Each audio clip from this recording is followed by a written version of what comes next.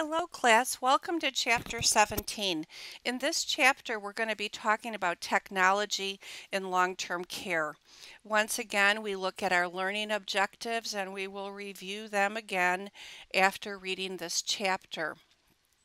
Technology is becoming ever more important in long-term care, and as this slide mentions here, the ways in which technology can be used fall into two broad categories. They are both applied technology and information technology. So when we talk about applied technology. This is technology has much to offer in maintaining or improving a person's functional independence in several ways, including artificial functioning. These are devices to provide assistance from wheelchairs to robots. Emergency notification. These are panic buttons to notify when help is needed. Telemedicine, which is remote monitoring of a consumer's condition, conferencing among healthcare professionals, and consultation with specialists. Information technology, the application of certain types of technology to the collection and use of information. This includes data input, data management, and data output.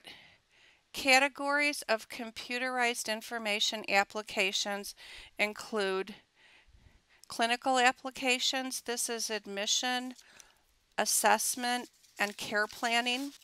Consumer safety, record keeping, and quality measurement as mentioned here. The administrative applications include staffing, maintaining and completing those schedules, and then financial management. The strategic support applications are mentioned here, and we're going to be talking in more detail about these in our discussion questions and as you read the chapter. So we're not going to go over them in great detail here in our lecture. Networking applications. There's involvement in the integrated health systems that are constantly being improved, updated, and new programs coming along. The coordination of information is truly one of the biggest savings of time in preventing errors. Patient scheduling and managed care contracting are also mentioned. The system-wide applications, we want to take a look at these as well. Besides the electronic health records, you have automated patient records and then the personal health records.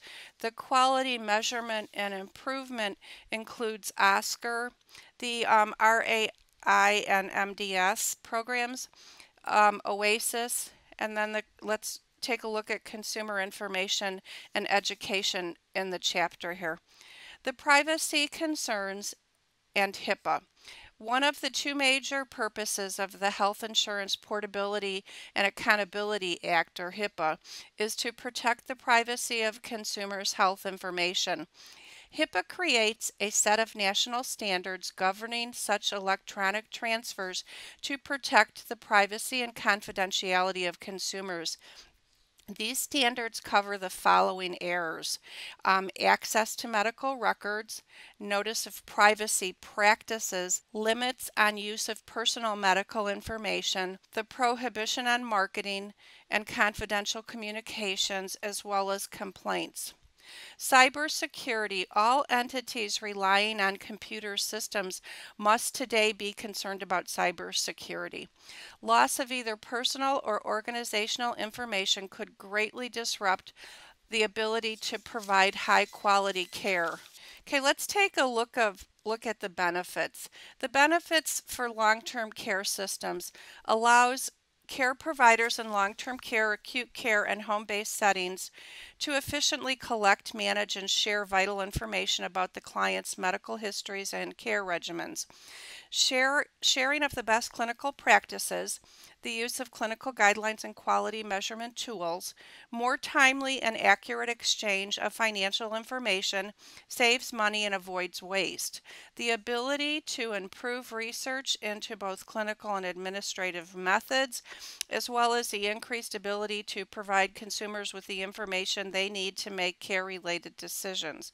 Now, when we look at the benefits for providers, IT can help them operate more efficiently and effectively.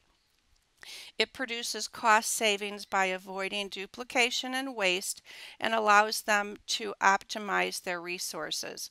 The benefits for consumers include consumers receive more and better services.